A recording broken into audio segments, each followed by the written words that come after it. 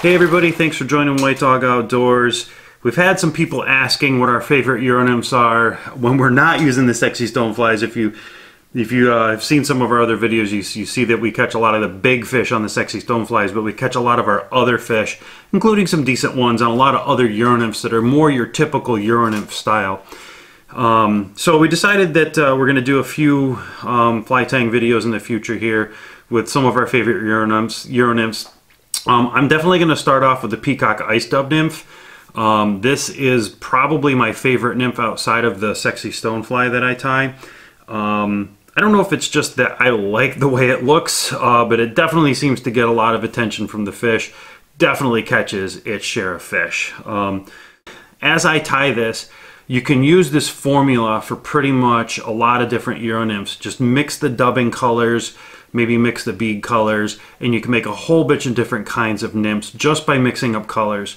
Most of your Euro Nymphs are going to be a similar style nymph, unless you're doing like a Perdigon or any of the fancier stuff that's maybe a little buggier looking. But for this particular fly, we're going to be doing a giveaway. So we're going to give away 6 Peacock Nymphs.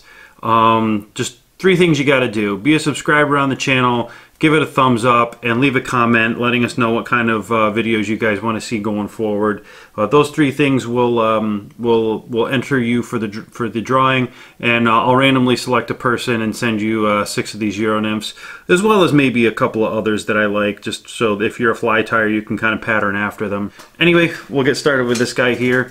We'll move this from here, put that back in my nymph box. Since I'm giving away, I have to tie a few more if I'm giving them away to you guys. So we're going to start off. I'll show you guys what we're using here. Okay, so this is a jig style hook. It's a barbless jig style hook.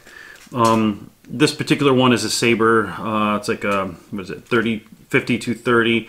It's a size 16. I do like 14s as well. I just don't have any right now, but I've tied most of these in a size 16. This is just a local company, so I tend to buy their hooks. All the fly tying materials that I use, by the way, I'll provide links to these materials or at least similar materials in the description below, so you guys can kind of see what I'm using specifically. But anyway, we're starting off with a jig style barbless hook. The bead is going to be a tungsten rainbow bead. It's a 1/8 inch. Okay, so you can see all the different colors mixed in.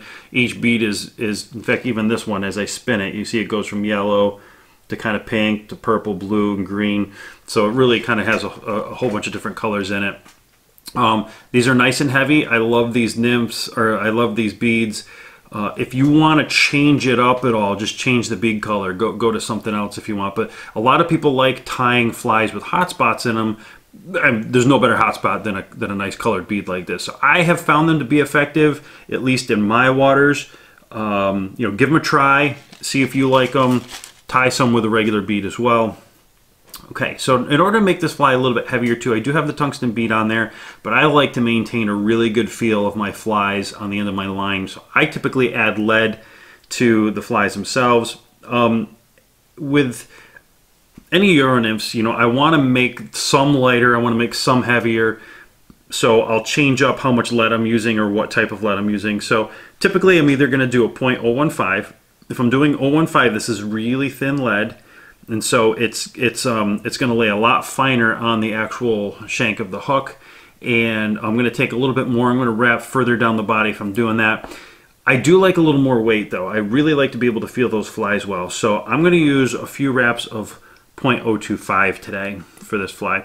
Really just adjust how much lead you're using based on how it feels for you. I do like them heavier. All right, so I'm going to use about 4 or so wraps of the 0.025 lead. Try to do these as tight as I can so they lay in there. Well, the lead broke off on me. So I got 3, and I'll save the extra lead here on the back side of it and wrap that an extra time. Sorry if you can't see that. Just trying to use my fingers to create this lead that I want. All right. Break off that last bit. So I'm going to push that up into the bead itself. I've got a little extra weight on there. Okay. For the thread, I'm basically using an Ultra Thread 70 in red. So this is going to give me a little bit of an extra hot spot. If you don't want that extra hot spot, you can simply use a different color thread that's more natural, like the dubbing, either a brown or a black, but I like the extra hot spot. All right, so we're going to start by building a dam at the base of that lead. And I always build a dam at the base of the lead for a couple of reasons. I want to secure that lead in place, and I don't want that last little piece of lead to come loose and ruin my taper of the fly.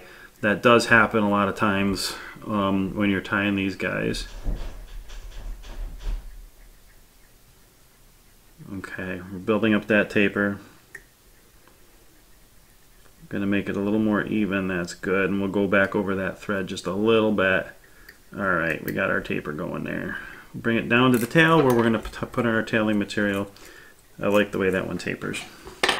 Okay, for the tailing material, I'm simply using pheasant tail. You can use Coq de Leon. I don't have any particularly right now, and I don't overdo the number of fibers for the tailing material. You can see I don't have a whole lot of tailing material left on this particular feather, but what I'm going to do is I'm going to take 3 fibers.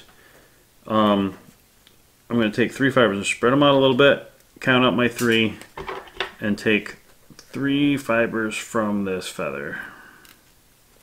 1, 2, 3. And I basically just want to make sure that the tips are lined up. Okay, this is basically going to be my tail. And you know, the length of the tail you can adjust based on what you want. A lot of people tie them really short. I may be tying just a little bit more than other people. But basically, you know, lay them where you want. The length that you want. Hold them down like this. Just do a little pinch wrap. And if you want, you can do a loose wrap and then you could adjust the length. I actually like this length right now. I'm going to leave that as is. Just, wrap up the taper a little bit up to the lead, and then with pheasant tail they're delicate, so you just pull them out. Alright, next step is to lay in a little bit of copper wire. This is a fine copper wire. It's mostly going to give it a little bit of ribbing, and it's going to help keep in some of that material so it's not so buggy looking. But I already cut a piece of this, and I do this when I'm tying.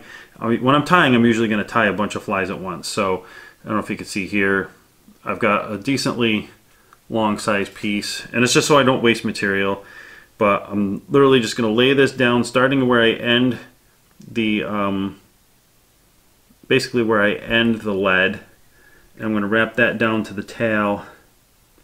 I'm going to lay that in place. I'm just going to leave it off the back. Okay. Now we're going to go to the dubbing. And again, this is where you simply just change the dubbing or the color of the dubbing to change and make a different kind of fly. So this in particular is the ice dubbing. Ice dubbing is awesome. It's got a lot of reflectivity to it. So it really shows up well in the water. I definitely really like it, but it's a little harder to work with. It's not a natural material, and it is pretty coarse and very loose. And what I want to do with this fly is I want to start with a delicate taper up through a little bit bigger.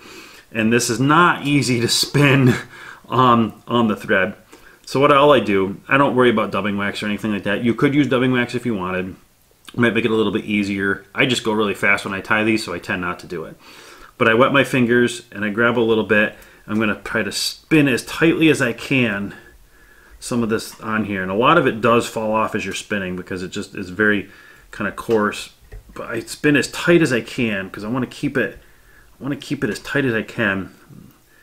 And I'm going to do that for a length up the thread. You can see it looks a little buggy there. I'm going to try to keep that tight. This is the hardest part of the fly, for sure. Trying to get this dubbing spun on and not have it be too loose.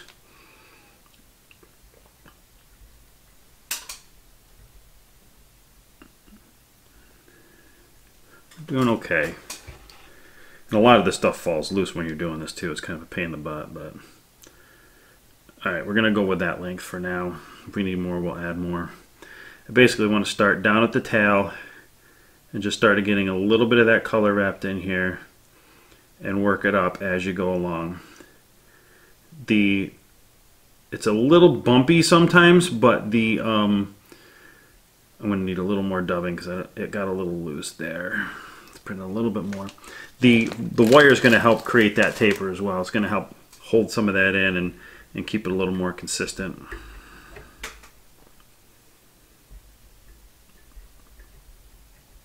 I just want a little bit more because I like to fill in the head of it a little bit better. All right, that's pretty good. Okay, you can see there's stuff hanging off everywhere. That's what's good about this stuff. You can leave them on if you want to make them look like legs, or you can cut them back if you want to when you're done. But they're going to start wrapping that wire. We're going to go up from the bottom up, and this is going to help compress some of that and make it a little more consistent as you wrap. Okay, we'll bring that up to the top, and we'll just tie that in at the head. And what I do is I do a couple of wraps behind, bring the wire back, a couple of wraps in front. Oh, that sucker just shifted on me a little bit. That bead head just shifted on me a little bit. It's okay, it's just not, I'm gonna add a little more dubbing because of that. I don't like that it did that. Usually it does not do that. That slid off that lead that was there. I just want to cover that in a little bit more. There we go. I don't like that break in it. I want to put that hot spot on it, and I just build enough where I'm just going to get a little bit of that red coming through before I do my whip finish. I don't like it too big of a hot spot, I just like a little one. And there it is. Oh, that actually came off. Okay, so there's the nymph. You can clean it up a little bit. From my angle, I see a bunch that are sticking up that are a little bit bigger. You can just either pull them out or cut them. Anything that hangs a little bit lower, I tend to leave because they kind of look like legs. So it certainly does not hurt to have them look a little buggy or a little looser. Some people really like that. You know, really just make them the way you want them. So anyway, this is the nymph that I call the Peacock Ice Dub Nymph. It's really just because of the dubbing that I use. Again, you want to make them a little bit different, just change your dubbing.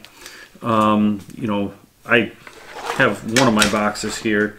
I'll just kind of hold it up a little bit so you can see, you know, I've got a lot of those, the Ice Dub Nymphs. I've got some Rainbow Warrior type nymphs, some more really just, you know, hare's ear style nymphs. A little more of the Ice Dub Nymphs, but with a different head and a little different style. Some Frenchies, some Caddis. As you can see, my sexy stones are pretty much all out. I have a lot of those to redo. But you know, just different styles, different colors is really, you know, it'll make you'll get quite a bit of variety just by doing that. Different dubbing styles and different bead heads. So anyway, this is the Ice Dub Peacock Nymph. Hopefully you guys can tie a few of these up and use them and catch some fish on them. I find them to be very effective where I fish. And again, if you want to take part in the drawing, I'm going to be giving away 6 of these flies. And I might throw in a fly or 2 of some of the other patterns. So if you're a fly tyer, you can kind of pattern those as well. And again, all you have to do is be a subscriber on the channel. You know, give us a thumbs up and leave a comment letting us know what kinds of videos you guys want to see. Anyway, thanks for watching, guys. We'll see you soon.